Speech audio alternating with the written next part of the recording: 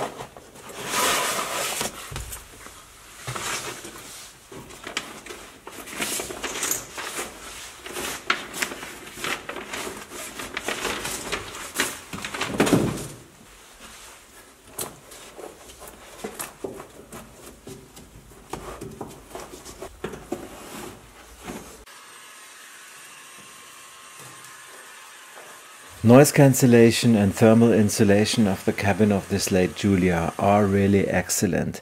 I am not aware of any other brand doing this so thoroughly in the 70s. Panels were first painted black, bitumen mats were applied to the floor and painted over in the color of the car, followed by a thick organic insulation material and a moisture barrier, and finally the rubber floor mats. All this contributes to the unique smell of unrestored Alfa Romeos, and I have to admit, I find it very sad that it had to go. But given the massive sheet metal repairs this car had to undergo, there was just no way to save it, and, let's be honest, there is a hygienic aspect to it too. All this will be rebuilt with modern materials, but first, the seat mounts had to be saved and built in again.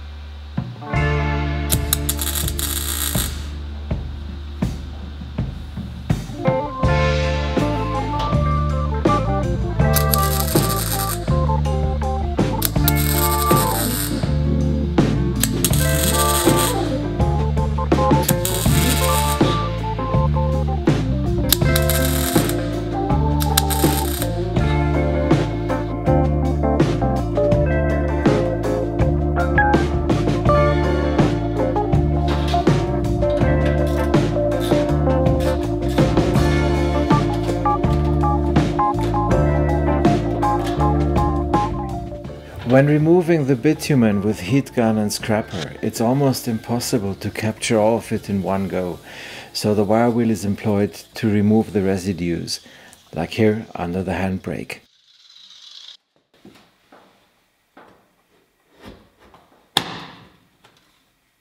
Restoring a car always means to walk the thin line between leaving it, repairing it and replacing it.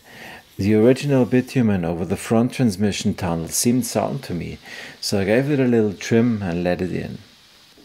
All this will leave the car dirty and ugly like a living room after a teenage birthday party. The vacuum cleaner made a start. Paper towels dipped in some mild solvent did the rest. And boy, was it bitterly necessary. About 100 hours of panel work went into Olivia's floor pan to make it solid and nice again. And that's when priming could begin.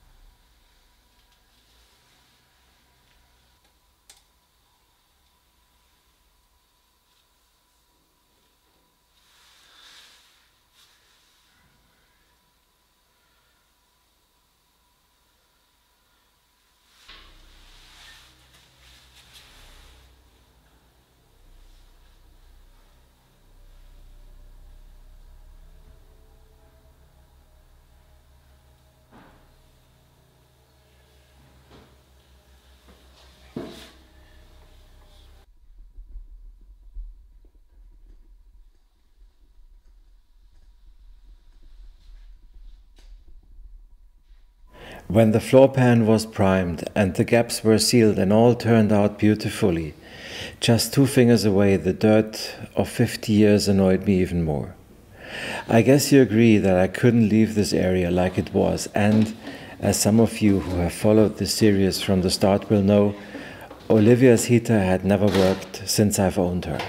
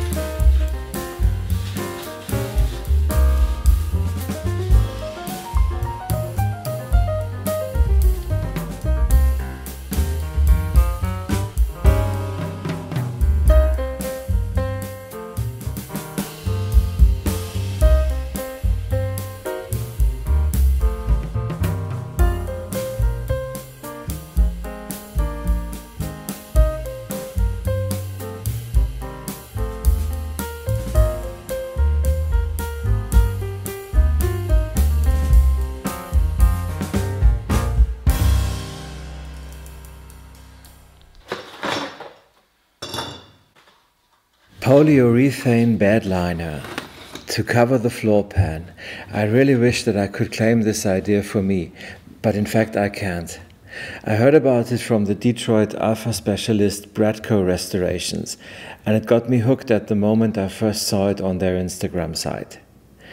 I guess you have to be American to hit upon that idea. In the US, since years, the best-selling cars are pickup trucks. You know, in Europe one hardly ever has the opportunity to shoot a bison or a political opponent and throw him on the truck bed. The concept of a pickup truck, therefore, at this side of the pond hasn't widely been disseminated. I wasn't even aware about the existence of a product of the kind bedliner. But I am now, and I love it. It's a thick layer, super tough, durable two-component material, giving a beautiful texture. My favorite paint brand, Mipa, has a transparent, colorable version of it, so I added 10% verde oliva metallizzato, and for that purpose I specifically got me acrylic paint, because it wouldn't work with the water-based product I normally use.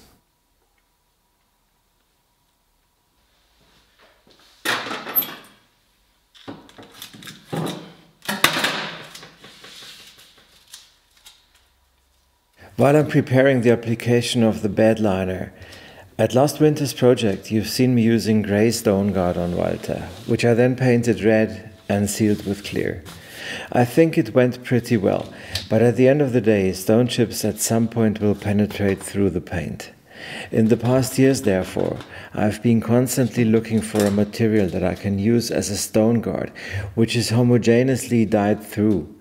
I'm thinking about visible parts, of course, such as wheelhouses. I guess with the bedliner, I'm very close to the solution. Even the color match is exceeding my wildest expectations, and I'm repeating myself. The color runs through the entire thickness of this super solid paint. It's fantastic!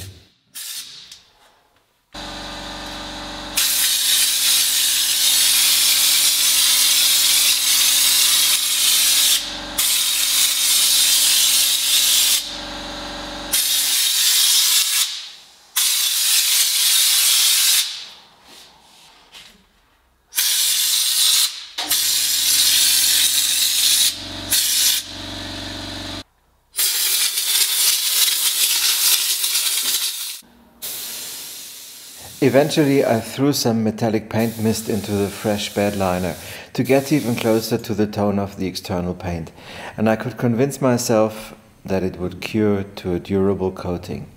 No trace of paint coming off, no chance to penetrate the surface with the fingernail, not even at the places where the bedliner was applied on top of the flexible body sealant.